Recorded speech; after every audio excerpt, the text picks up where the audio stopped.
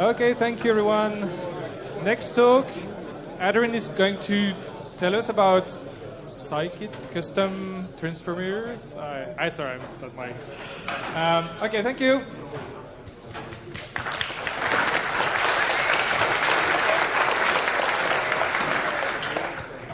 Hello, everybody. I'm Adrin. I work at Anaconda, and I'm one of the scikit-learn maintainers. Today, I'm going to talk about how to write your own estimator. Before I start, I need to know how many people have used scikit-learn. Okay, cool. So I don't need to focus too much on the background. It's good. For the rest of us who are not familiar with it, it's a statistical machine learning library. That means that it does cover all the old school stuff. The support vector machines, random forest, k-means, and whatnot. It does not include the deep learning ones. It doesn't cover GPU acceleration. Just not in this scope. That said, when we look at the library, what are the main, or some of the main components of the library before we start writing our own estimator? We need to understand that. We have estimators. The estimators are either transformers, in which case they take some data, they transform that, they spit it out, or they're predictors. They are classifiers or regressors. Then we have scorers. These models, we need to know how they perform, so we have different scores to measure their performance in different ways. Then we have meta-estimators. The meta-estimators take an estimator and they do something with it. Two of the important ones and relevant ones to this talk are pipeline, which allows you to have a set of transformers, and then, if you will, at the end, a predictor. You have your classifier at the end, and then you have your transformers before that. And then it lets you treat that whole pipeline as one single estimator. And then we have grid search, which is easier to explain with a little example. The usual pipeline, we have our data. We need to pre-process and prepare the data to give that to our classifier in the case of a classification.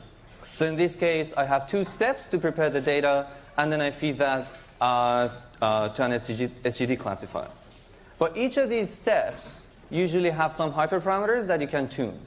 If it's a transformer that, if it's doing principal component analysis, like how many components do you want to return? That number. Are you doing k-means? That k. If you're regularizing, what is the regularization parameter? How do you do that? That's your parameter set, and then that set defines your space. And now you want to search in that space and find the best point for your data. Grid search does that for you. You pass it your estimator and your parameter space, and it does the search. If you want to use a different scorer than the default one, you can also pass that. So with all that flexibility, why would we want to write our own estimator? There are a couple of cases. One is that scikit-learn doesn't have all the algorithms out there. It does have the classical ones, but it's not really possible for us to include everything. So if you fancy a new algorithm, it's probably not there. Or if you are a researcher who would like to implement their own and work on their own method, you probably want to write your own and then see how it works in combination with the other methods and transformers out there. Or my favorite example is if you're doing ethics. Doing ethics and like bias mitigation and detection are not in the scope of scikit-learn. So if you want to work on that, then you would have to write your own scikit-learn compatible ones and like mitigate your bias. We also don't include things that are extremely specific to certain use cases. If you need to do something that applies only to your data, you probably need to write that, and it's not going to be included in the library. Another use case is writing meta-estimators. If you want to do something before or after every time you call an estimator, you can easily write a meta-estimator, wrap around your estimators, and then do logging or auditing or whatnot. So what's the basic API? What does it look like? Estimators expose fit to train on the data, predict if they're doing classification or regression, transform if they're a transformer, and score. If they're a predictor, you need to know how they perform. When I look at people's codes trying to write their own estimators, it looks as if they watched this talk or equivalent of this talk and they stopped here. So please don't. So if I want to write, this estimator is not really doing anything fancy. It's just to show how you could write it. What are the components that you need? The main one, okay. Before that, one thing, it is a very opinionated API, and it has its own design. I know probably half of us in this room may not agree with that design, but that's what it is. So that's not the discussion. We can talk about it later. We do composition. That means that if you're writing an estimator, you have to have base estimator. If you're writing a classifier, it's classifier mixin. And then depending on what you do, you would need different mixins. Regressor mixin, meta-estimator mixin, and a bunch of other ones. We have a bunch of really nice methods to do input validation. You really don't need to write your own input validation. You don't need to check if the input is a numpy array or not. All of that is there. And then my classifier is going to wrap around an SVC in a very poor way.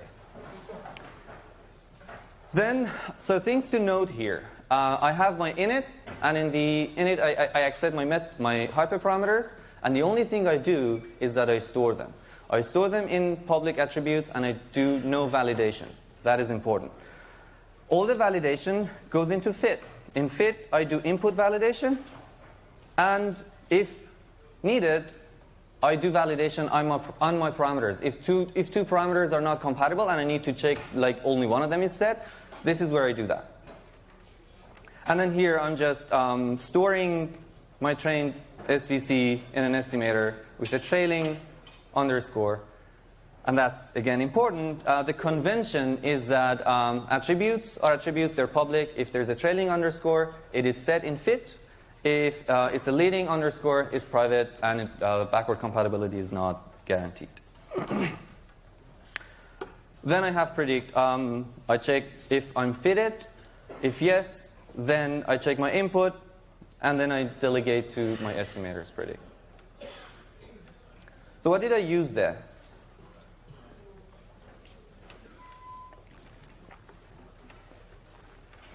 One of them was check is fitted. It checks if there is any attribute with a trailing underscore. You can tune the behavior. Check array is a really long and important one. It does return a numpy array unless you say you do explicitly want to support sparse arrays, in which case it doesn't convert a sparse array to a dense array. And if it's a pandas data frame, it converts that to numpy. So if you want to, for example, check your get your feature names before from your pandas data frame, you do that before passing it to check array. And then check xy does the same thing, plus doing some extra validation on y. Now that we have it, how can we be sure that it is now compatible? The compatibility is usually checked through our common tests. We have check estimator. It does a whole bunch of tests, and we recently added this decorator parameters with checks. You put that on top of your PyTest test, and then it does all the tests individually, and you can easily check and debug what went wrong. For example, when I was writing this one, I forgot to set the classes attribute, which is needed if you're a classifier. And then it complained, and then I go back and set it. Now that we have it, then it's easy. You can use it the way that you would use before. I have a bunch of data. I can fit on my data. I can get my score. I can put that in a pipeline. Here I have a select k-best and then my classifier. And then I can even pass that to a grid search. I feed my grid search, and then if I check my best estimator, I see that my classifier, this is the hyperparameter selected by the grid search. So what are some of the conventions? I pretty much mentioned all of them except the one that the parameter is passed to fit.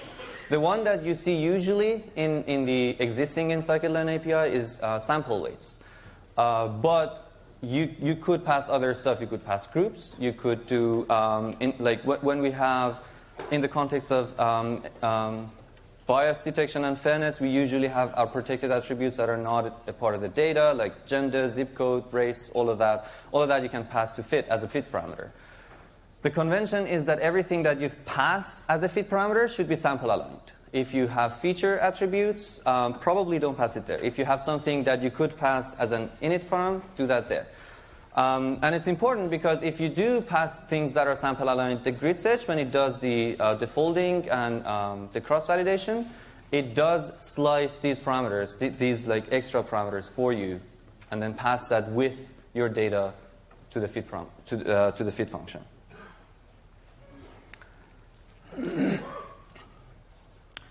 Then, so these are the usual ones, but not all estimators follow all of that. And either other meta-estimators or some of the tests need to know that.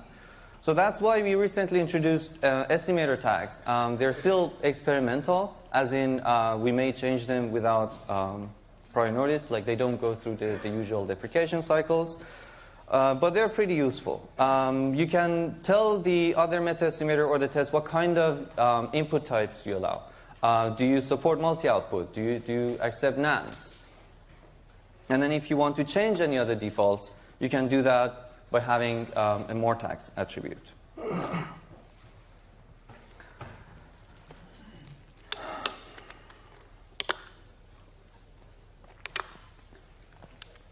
So what are we doing now? This is like how it works now, but we are adding a bunch of stuff to the API, and they're useful, but that means that you would also need to add or change your API a little bit. One of them, the first one that is coming in, which hopefully will be there in the next release, are n features in and n features out. We want to be able to inspect the models and know how many features went in, and for a transformer, how many features are coming out.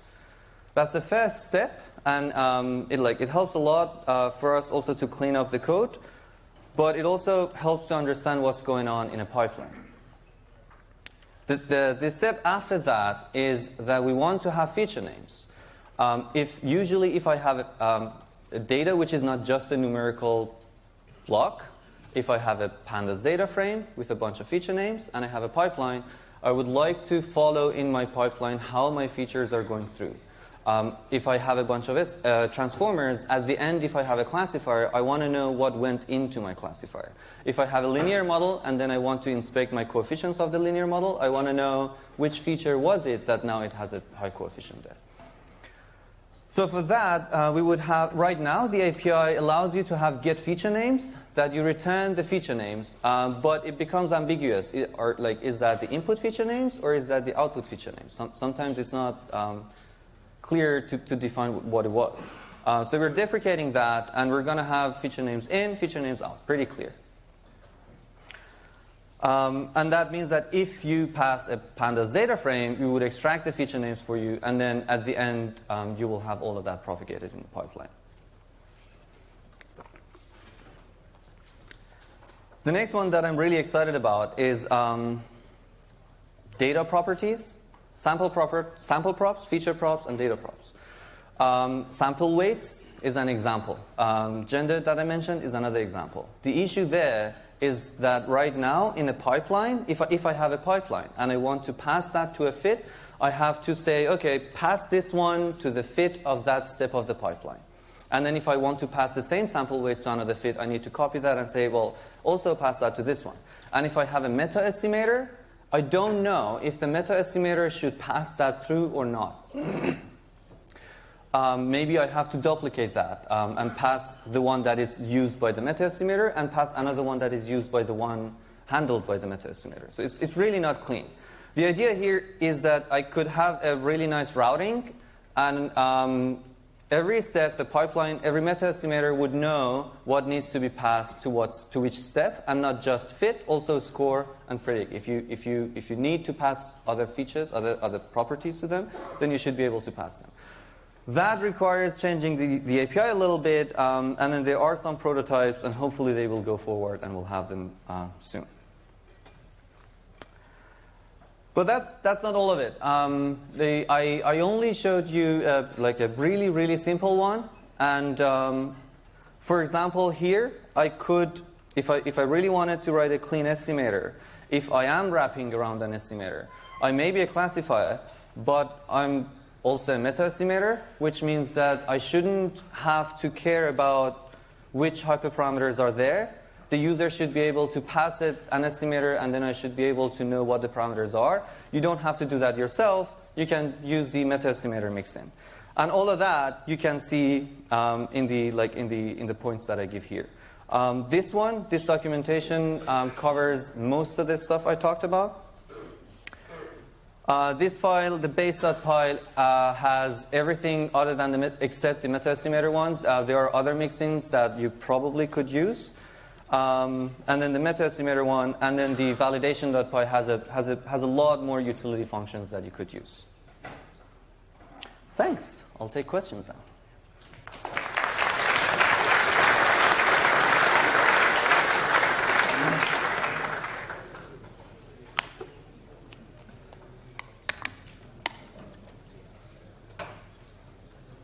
We have time for lots of questions.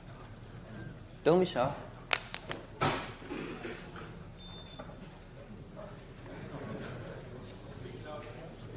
So this estimator can work with like TensorFlow data structures and the other from Keras. Like, has it interoperability or just for basic data structures?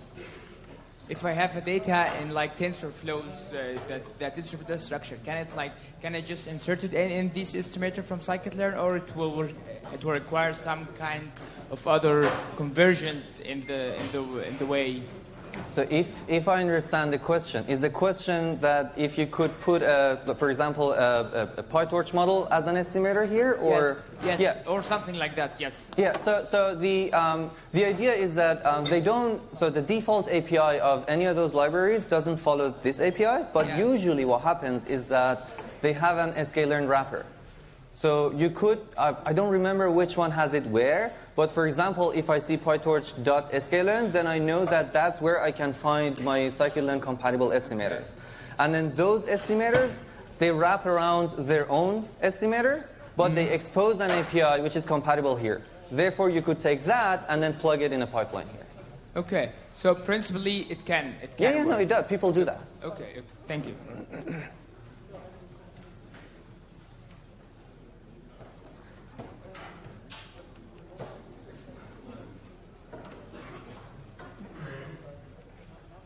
Don't be shy, raise your hand.